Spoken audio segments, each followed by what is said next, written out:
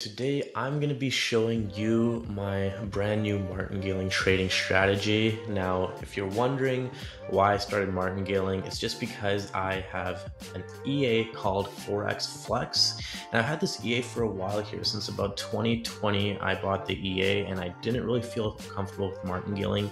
But now that I've become a little bit more experienced in the markets and I wanted to kind of put that EA to work, I decided to open up a live account and get it going. I still have my no-nonsense Forex indicators up just in case I want to go back to trading no-nonsense Forex way. But as of right now, I'm going to be simply trading as is Forex Flex trades. It's completely 100% automated, and I did adjust some of the settings to ensure that I actually don't blow up my account. The first week I had a massive drawdown, almost got margin called and stopped out by my broker.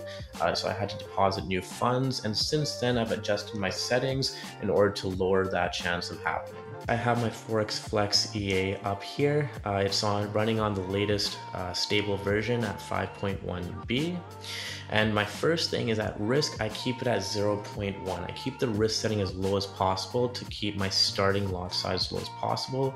Even if I had it at 0.3, which would have considered to be a low risk strategy, if my initial lot size had doubled, I could have potentially been stopped out much faster. Set the maximum amount of charts to 1.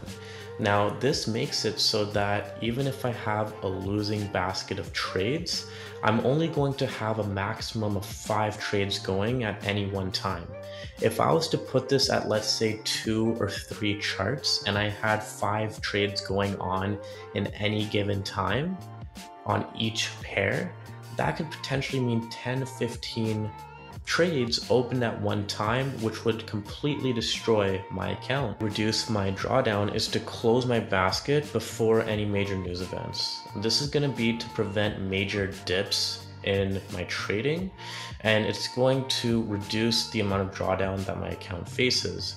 If you keep your trades going open during major news events, that can heavily influence your trading, which is why I simply prefer to leave it off. It uses a trailing stop loss in order to capture profits. It also uses virtual trades that it places before placing the real trade.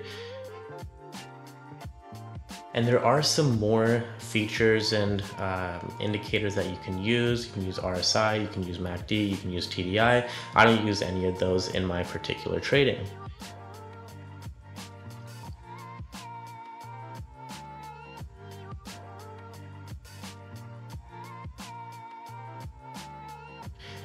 And I have this trade, a basket of trades open here from Euro USD. We're in a small profit here at $22, which is close to 1% of my account.